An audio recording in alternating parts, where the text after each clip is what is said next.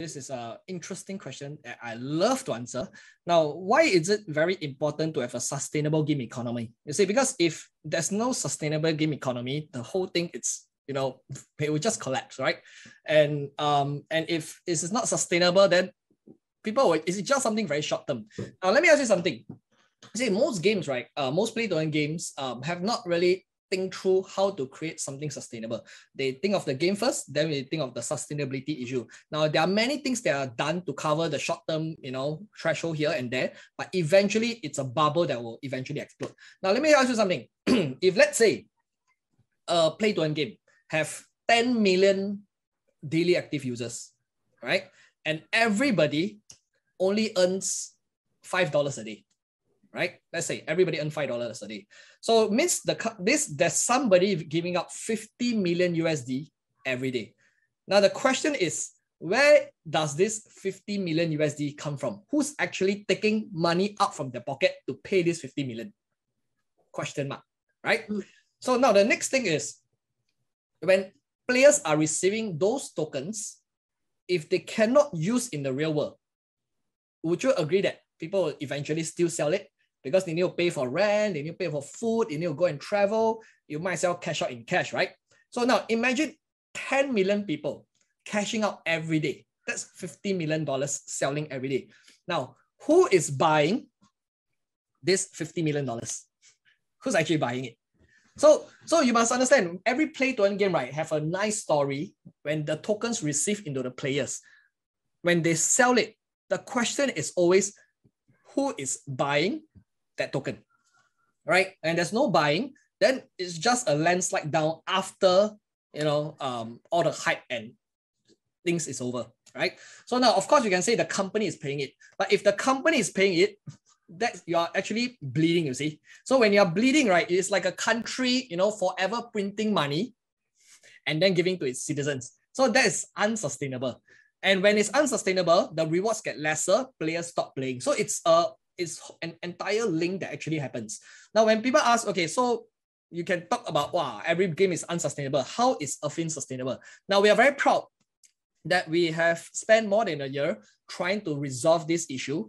We have a detailed blueprint how to create something sustainable. And you always have to ask, where does the money come from, right? That's the biggest question. Where does the money come from? So where does the money come from for Affyn? Right, let me give you an example. The key feature of Affyn in Nexus World, the metaverse, is what? How many of you know?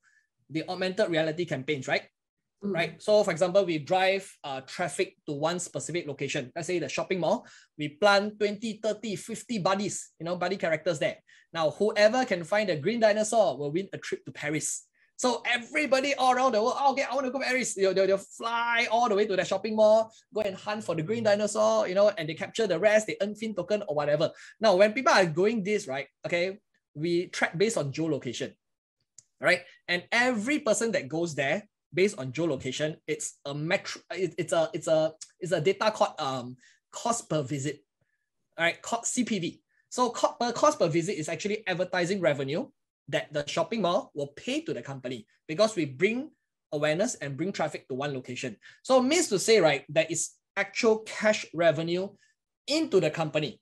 When we have the cash revenue, what do you think we will do with the money? Just keep, we will take a portion of it to buy back the tokens from the secondary market and then reward back to the players. You see? So when we buy the tokens from the secondary market, right, we answer a second question already.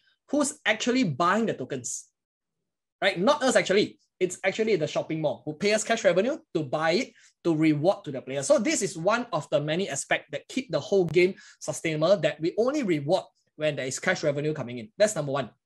Number two is that within Nexus World, where does the money come from? Again, it comes within the players, inside the metaverse, inside Nexus World. So let me give you an example. Let's say I'm a merchant. I own, say, a cafe, right? So what I want to do is I want people to come to my cafe. What can I do inside Nexus? I can use my money, I can use fiat to buy the tokens from the secondary market and then organize a raid campaign, a PvE or a monster, right? And players can come to my cafe to fight this boss all right, and they can earn Affyn token. So where does the Affyn token come from? It comes from the merchant buying the token from the secondary market to reward to the players. So where does the money come from again? There is actual cash revenue from the merchant inside. So there are a lot of mechanics inside Nexus World. I'm not going to give out the full formula. This is what makes us very different. We won't share this out. We don't want to share to our competitors. But again, this is really our secret formula that we work so much nights just to detail this blueprint. Yep.